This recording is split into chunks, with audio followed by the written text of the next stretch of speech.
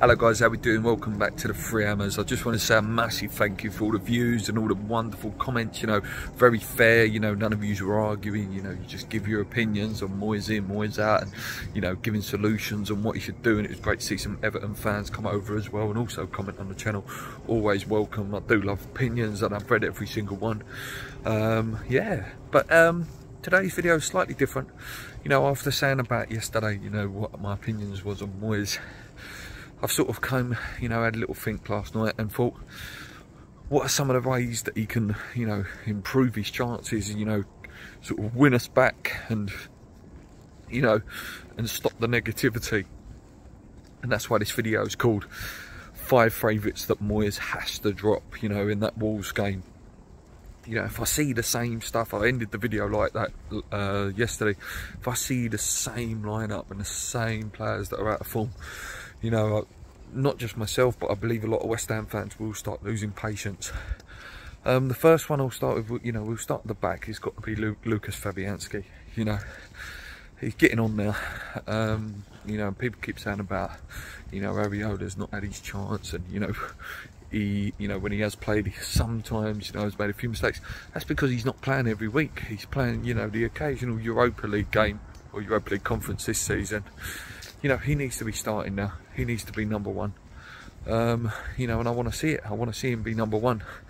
You know, Fabianski probably won't be there next year. We need to start these transitions now. You know, and I want to see him in. He's not the main one. You know, I'm not saying that, you know, Fabianski's the main one of the favourites that, you know, that needs to be dropped. But he's definitely one that, you know, again, could start a change at the club. Next one, through the defence, is Vladimir Coufal. This man is in seriously bad form. Another one who cannot pass the ball, can't cross the ball. And it just seems that they've been figured out now. You know, it was all good when we was in a relegation battle. We needed some fighters. We needed people that are going to work hard.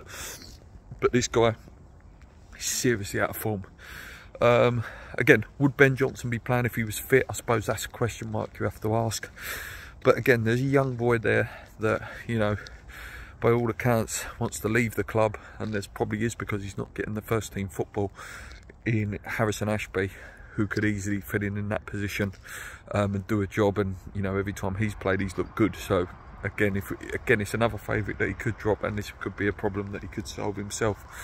I didn't put him on the thumbnail, but you could argue that Aaron Cresswell shouldn't be starting anymore.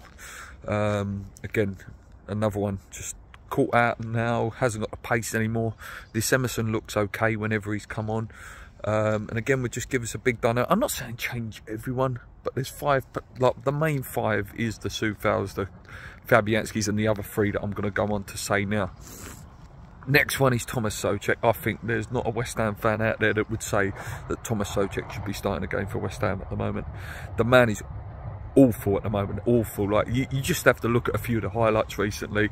There was 2 occasions on Sunday against Everton where we give the ball away in really, really dangerous positions that could have led to goals. You could see Rice's frustration. He doesn't trust him at the minute with the ball. No player trusts him with the ball at the minute. When he gets on the ball, he's very stiff and rigid.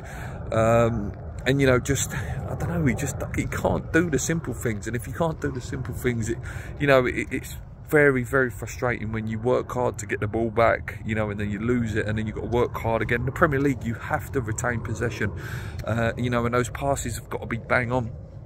This is where I'd like to see Flynn Downs come in, you know, put Rice, Downs and Paquet in midfield. I think that would be quite a, you know, a steady diamond. You know, Flynn Downs does like a tackle as well. Let me just not say that he's just a passer of the ball. You know, he can put a tackle in as well. So that's something that desperately needs to happen, like desperate. That if I had to pick one person out of the 5 that I'm talking about today that needs to come out of the team, Thomas Souček is my number 1. I don't know what your guys' number 1 is, let me know. Next on the list is Jarrod Bowen. He's just not good enough at the minute. And again, I believe he will come back, and I believe he will get good again. You know, he went through a little bit of a patch like this early last season. Then, you know, then his purple patch, and he was scoring for fun, and arguably one of our most important players. But at the moment, he's not doing it. And there are players there that can do it. Like I say, I've argued that, you know, Mickey could play there. Antonio could play on that right-hand side. you know, and then you play Scamacca up top just to try something different. The other one is Fornals. You know, again, to defend him slightly, he's having to do the cover because of Cresswell there, so again, he can't fully commit to the forward line. But again, he's one of my favourites, but he's not been good enough recently. And you have got players that have been playing really well on that left-hand side when they've come on. Ben Rama's been, you know, arguably one of our best players this season. Nearly scored the weekend and has looked dangerous every time he's played this season. And then you've got Cornet as well that could also play there. And I think that could be quite a frightening front line, actually. Cornet on the left, Mickey on the right, and Scamacca up front with Paqueta behind. I think there's pace in that. There's players that can pass the ball. You've got Flynn Downs who can do the simple stuff. You've got Rice with the driving ability. This is the sort of thing we need to see. Like, again, if he goes with that tried and tested, you know, the old guard, he's just, you know, he's hanging his own noose basically. The patience will run out, and you know, there would have to be questions for Kretinsky and Gold and Sullivan, you know, saying, look mate, we've paid 180 million on players and you're not playing them. Like, what is the idea here? And you know, and people will go, oh, they need time to blood in. Look at Newcastle were playing Isaac straight away, and all the players there bought. Everton at the weekend, Cody, Tarkowski, Anana, Mupai straight in. They're doing it. Like, you've got to just, sometimes you have just got to throw them in. This over cautiousness is killing us, because it's like, okay, you trust the players that are playing, Dave, but they're not delivering at the moment, so something needs to happen.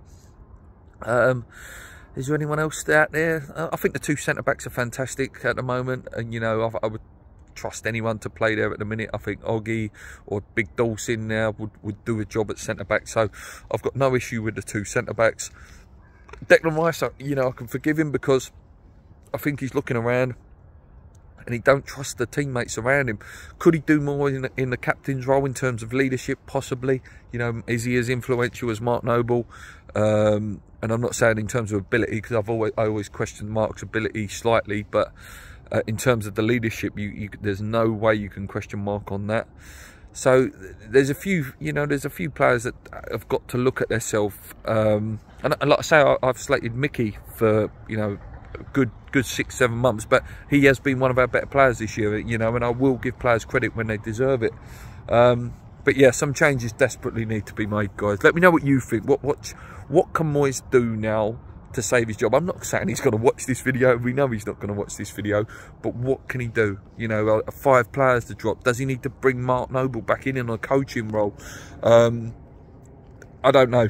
I really don't know, guys. But thank you so much for all the comments yesterday. It was a real privilege to read those.